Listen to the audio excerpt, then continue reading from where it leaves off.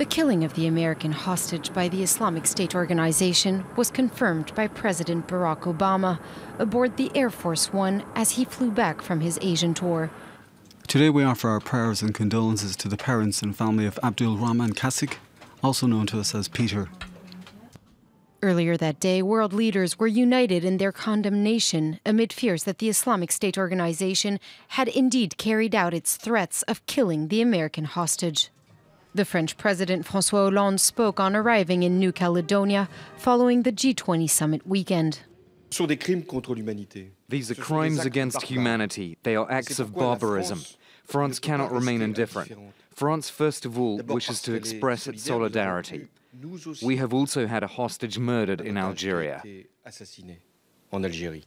G20 summit host Tony Abbott described the Islamic State organization as a death cult.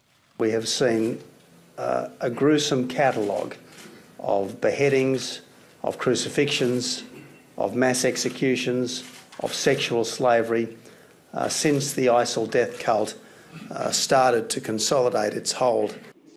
Meanwhile, the British Prime Minister David Cameron said he would be horrified by such a cold-blooded murder.